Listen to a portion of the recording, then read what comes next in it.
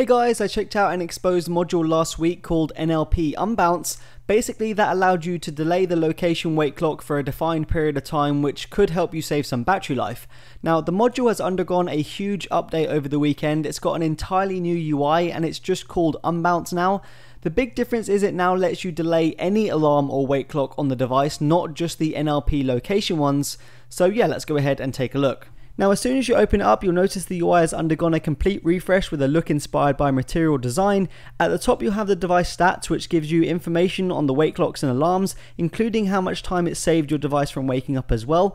Underneath is where you can donate to the dev. Now the core features of this module, i.e. delaying the NLP wake clocks, still remains free, but to be able to delay any alarm or wake clock on the device you will have to donate. You can choose just to donate $1 if you prefer. Heading over to wake clocks, we now have a list of all the wake clocks on your device. They are color coded as you can see on the left, so red means it's had a lot of hits, then it goes down to yellow and green.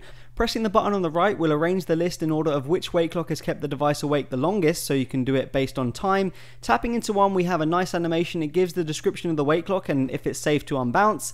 You have the option to customize the amount of time to delay it by and the stats for how many times it's been blocked at the bottom. By the way guys, if you missed the first review of this module and you have no idea what I'm talking about, go ahead and check out the video. The link's in the description below. It should explain everything about alarms and wake clocks. The alarm section you can see here is basically the same as the wake clock section, but it shows the device's alarms instead of the wake clocks. So we can head over to the wake clock detector and see if we have any misbehaving wake clocks keeping the device awake too long. We could then head back over to Unbounce and delay that wake clock so it doesn't have to wake the device quite so often. Be aware that currently a lot of these wake clocks haven't been tested with Unbounce, so they could cause issues. One of the ones you probably don't want to mess with is the alarm manager. That pretty much makes everything happen on your device, so you don't want to touch that one. So yeah, there you go guys, this is a really nice update. If you've got a wake clock on your device that's keeping it awake too long and draining your battery, you should be able to use this module to delay it and hopefully save you some battery life. Hope you enjoyed it guys, peace out.